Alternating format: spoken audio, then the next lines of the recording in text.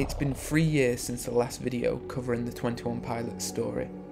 In the previous 2 videos we talked about the band's rise from relative obscurity to the heights of commercial and critical success that they reached with Blurryface and Trench. In this video we will cover what has happened since then, as the band has been navigating this success over the years, as well as covering what appears to be the finishing up of the Clancy storyline that has been told through their albums.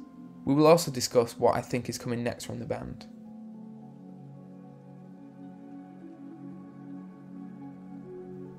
The last video ended with the release of the band's 6th album, Scaled and Icy.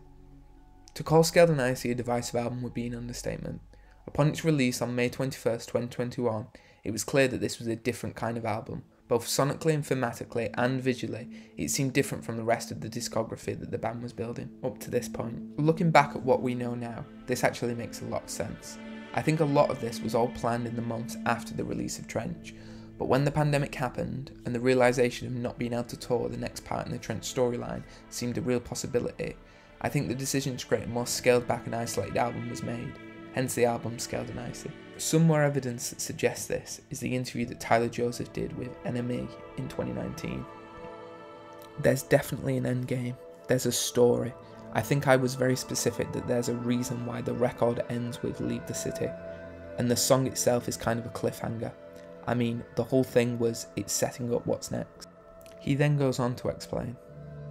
There's a character that hasn't been talked about on any record yet, that plays a huge role in the narrative, that obviously will need to be talked about, and it's probably where we're going next. Doesn't it seem that in that last bit specifically, he's talking about the character of Clancy, which of course is the name of the next album after Scaled and Icy. This idea of Scaled and Icy being a stepping stone to Clancy is almost confirmed in the interview Tyler Joseph did with Apple Music in 2020, where we can assume he's talking about what would, at this point, be the upcoming Scaled and Icy album. No, I'm writing a record right now, and I'm not sure when it'll be released, but it's definitely going to be released sooner than we were planning on releasing a record. You know, I don't know if it's this, like, in-between record, or if it's a continuation of the narrative and where we left off. It's kind of hard for me to tap into the story of Trench and what we've been building on up until that point without being out there, without touring, without having those live shows, without interacting with our fans. In the end, Scaled and Icy kind of ended up being both.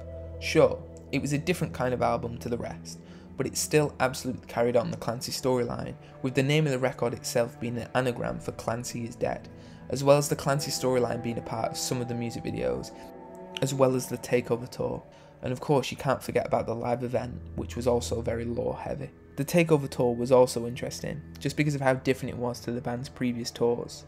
There are multiple reasons for this, but the first being that this was the first, and as of now, only time that the band has had a full touring band with them. Also, while the band was touring as part of the Emotional Roadshow in 2016 and 2017, the band did the Tour de Columbus in their home city, where they played smaller gigs, building up to a more traditional arena show. It was this approach that was used for the Takeover tour in most of the cities visited. COVID clearly had a massive impact here when it came to the scope of the tour, and with the band doing shows in Denver, Los Angeles, Chicago, Boston, Columbus, Atlanta and London during this time, they also did festival appearances across Europe and Mexico. Overall, the band did 35 shows over 2 legs for Scaled and Icy, which is a stark contrast to the previous 115 shows over 5 legs that they did for Trench. On January 8th, 2023, the band would do a YouTube live stream celebrating a decade since Vessel. The live stream was to raise money for Make-A-Wish Foundation, and also on this day, a special vinyl edition of the album was released. During this time, the band also released a 3rd live album, MTV Unplugged. Recorded in May 2022 but released a year later, it was part of the MTV Unplugged series, where bands re-record their songs, normally acoustic. Whilst performing, the band decided to mix some of their songs together whilst also getting audience participation, as well as this being a very rare time where we hear Josh sing on an album. Now, for the past few years up to this point, hints of the continuation of the Clancy storyline told in the Trench album were being teased. However, nothing really big had happened yet. That all changed, however, on the 15th of February 2024. Exactly 1,000 days since the release of Scaled and Icy, 21 Pilots fans woke up to red tape covering the previous albums on streaming services. Fans also received letters from the band that talks about the website dema.org.info, the website I discussed in the previous video, which is where the teasers for the previous 2 albums were found. This Dima.info website is where a large amount of the lore of the albums can be found, mostly in the form of letters written by a character called Clancy, who of course would go on to be the source of the name of this new album. Normally, with new 21 Pilots albums, also comes new logos and colour schemes, and this one was no different. Over the next few days, posters and billboards would show up in cities across the world showcasing the new colour scheme for the album as well as the new modified logo.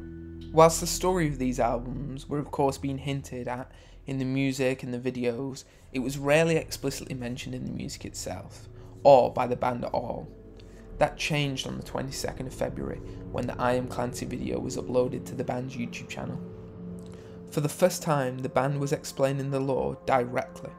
The video makes clear two important things.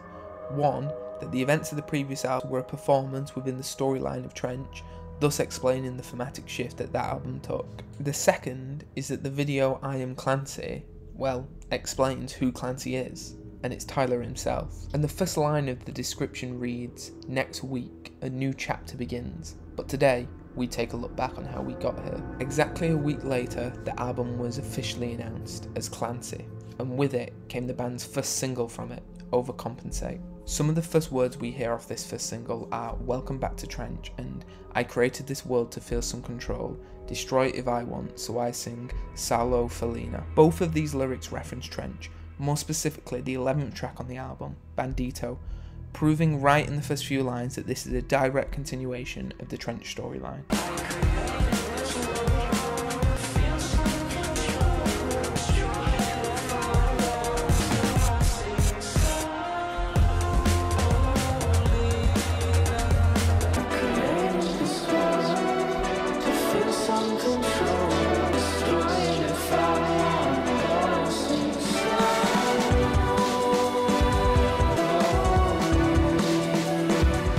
Especially the "Welcome Back to Trench" line.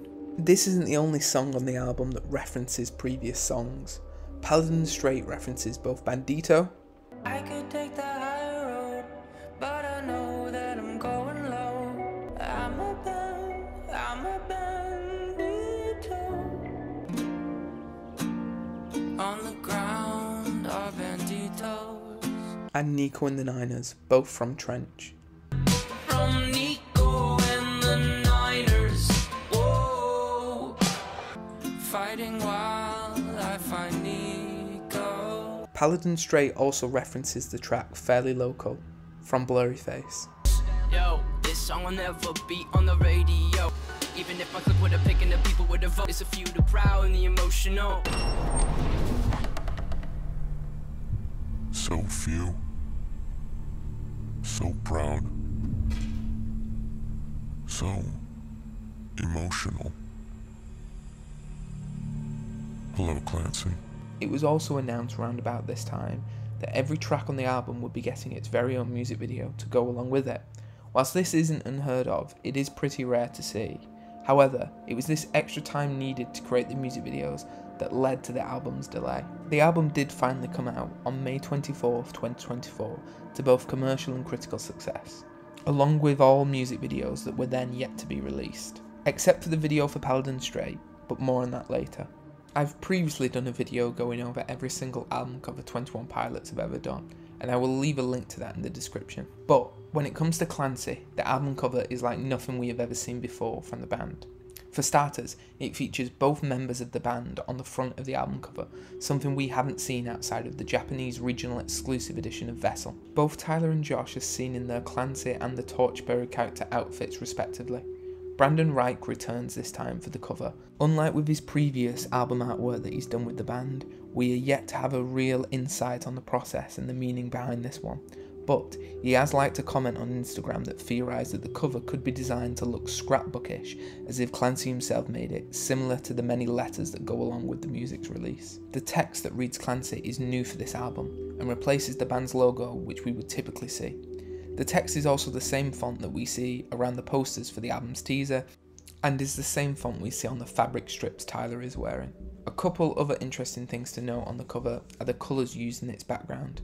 I don't think it's a coincidence that we see both red and yellow here, the two main colours of both Blurry Face and Trench, And as this album is a continuation of that story, it makes sense that we would see both of them repeated here. This is actually confirmed by Tyler in a behind the scenes clip uploaded to Instagram. We can also see another direct callback to Blurryface. On the right hand side of the album, you can faintly see what clearly looks like the face that is on the inside of the Blurryface album cover.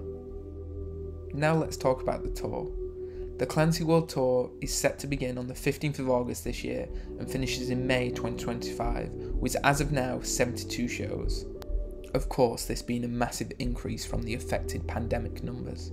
And finally, the final music video for the album, Paladin Straight, was released on the 21st of June 2024.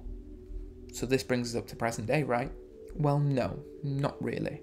It's time we discuss what might come next. Just be sure to remember that some of this will involve some speculation. Part of this speculation of what might be coming next from the band stems from what fans think are hints that have been left in the digital remains version of the album. Some of these hints are like puzzle pieces that need to be put together, and some of them are a bit more plausible than others, and it does seem like there is more to come from the band, but what exactly this is isn't clear yet. It is possible that this could be a deluxe version of the album that finishes up the storyline, because as it stands now there are still a couple loose ends that need to be answered, but I'm not completely sure that it needs a full new album for that, and that's why I think the deluxe version of the album makes sense. And I also think that makes sense when you look at where the band is in the industry. It's very common to have a deluxe version of an album with a couple extra songs on, but I think we'll have to wait till the tour finishes before we see any of that. Thanks for watching.